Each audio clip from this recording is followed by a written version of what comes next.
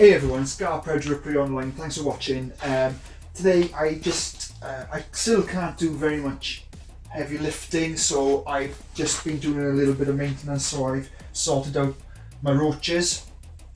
So the W roaches, the dubia roaches on top. New roach chow, new water. They're gonna have oranges tonight. The red runners down the bottom, really doing well. Exploding, so they're gonna have oranges tonight. And I've had a new box just on the right there for the hissing cockroaches. So Jessica Blake, I've added them to the ones I had here already, and exactly the same setup. So egg crates, cardboard egg crates, water crystals, bug chow, the one I make myself, and they'll all have fruit tonight. Now I haven't got any in the house. Claire will pick some up on her way home, so I'm going to video that as well because the red runners go mental over it. So I'm thinking now what I can do, light stuff. I don't have to bend, and I've popped down. This is the enclosure for the Poecilotheria metallica that had an egg sac, and unfortunately, looking through the back, I know you can't. There's no hole there, but it shines light through. It looks like she's either dead or molted. The egg sac's gone. So I thought I could, with you guys, just have a look, a cheeky look. So cool. I'll plod on with this. I'll see if I can move the camera and capture. If she's molted, not the end of the day. I've got a male here. We'll give her one more shot. One more shot, yeah, and then we'll retire her. The big female that we got here looks to be molting, so it's made up loads of web everywhere. It's sitting in a bowl in the back. It hasn't been mated, so it's not going to drop an egg sac. So the only other, obviously, logical assumption is that it's going to molt. Not a bad thing. Not a bad thing at all. This is absolutely gutting though. Because there's definitely no egg sac in there anymore. I can see remnants of web, sac material, So it's not going great at the moment, Jiv, but these things happen. Let's have a look at this, man. Okay, so I'm holding the GoPro now. I'm gonna go for an inside look into, see if we can just move her.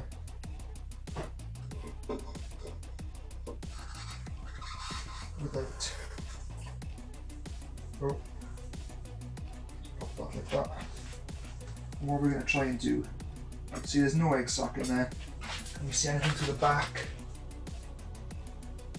Oh well, that's good news, is I can see legs there. Can you see any legs?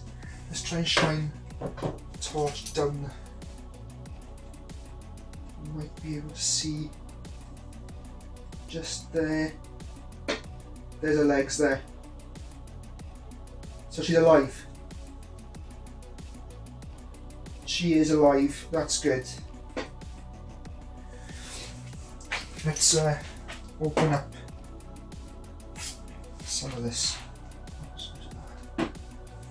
Let's start with just taking some of this webbing away.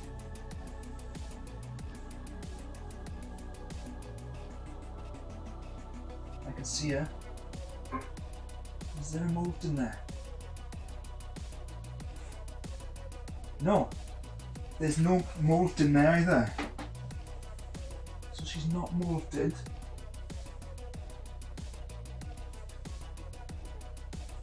She has not molted. Let's see if we can open this up. God, it's difficult with this camera with the GoPro. But okay, so she's not dead. She hasn't molted. She's just eaten the egg sac. And she's still there. So what we'll do, make sure we can put it back without disturbing her too much. That's fine. See what I mean about pokies, if they go into the egg sacs or they go into molt, there's web everywhere.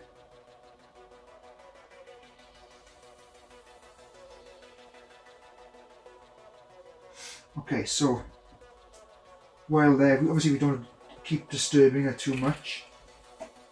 So let's give her a good spray in.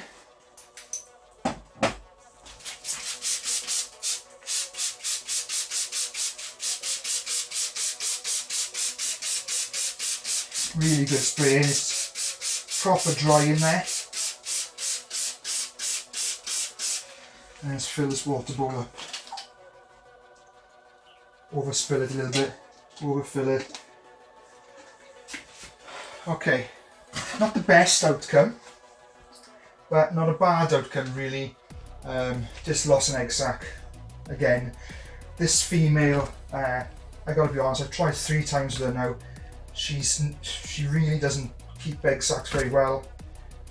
So yeah, we'll definitely retire this one, and we'll start giving a shot on the new female. So again, so thanks for joining me. Light duties still, but at least now I'm allowed to be in the spider room just a little bit, not lifting anything. Thanks guys. Remember to like, comment, subscribe. Keep sharing these videos, especially that tiny egg sac video. That's gotta go. More people need to see that. It's a hell of a video, even if I don't do say so myself. Cool. Thanks everyone. Quick advert for the Desertas Wolf Spider.